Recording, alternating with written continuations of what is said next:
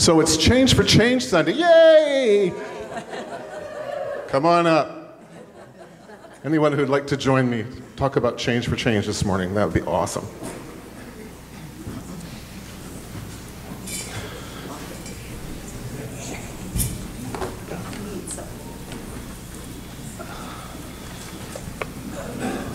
Great.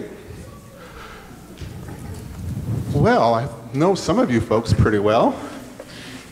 No, hi, Joey. How are you doing? Good to see you. And we'll come on up.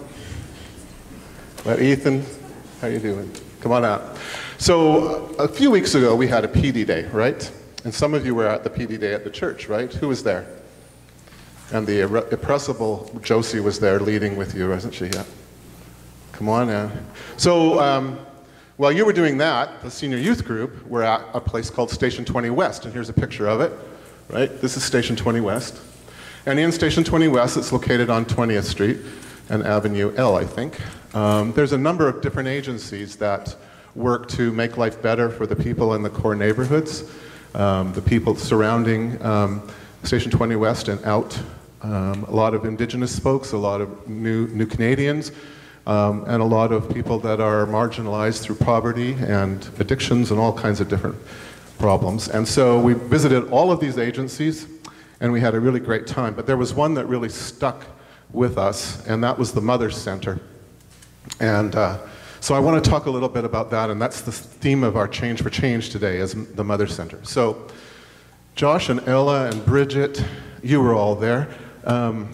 Can you tell me a little bit about what the Mother Center, how that impacted you?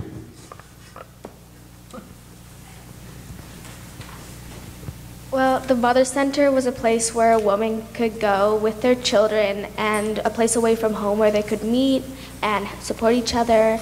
And it was really an important place because some people need the support and they're always a bit underfunded. So I think the fact they were underfunded that struck me, because it's like a really vital program for a lot of people, and if it were to, because it's really struggling with money, and if it doesn't exist anymore, it'll really impact a lot of people's lives, because it's just like a place where people learn how to be a good mother. So it's not only going to impact the mothers if it goes under, but also their kids and the next generations. So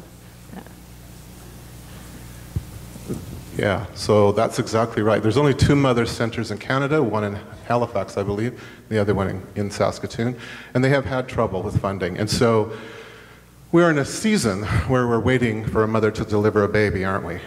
And I think it's really appropriate that our Change for Change Sunday, this Sunday, would go to support the Mother Center. They were telling us that $100 pays their phone for 4 or 5 months.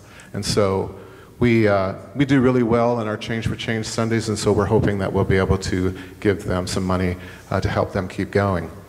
And so, who wants to take the Change for Change? Have you done it, Ethan? Okay, cool. So if you take that down with you, and I'll come looking for it, all right? And you want to head downstairs with Darren, and youth, I'll be right down after I conduct the choir.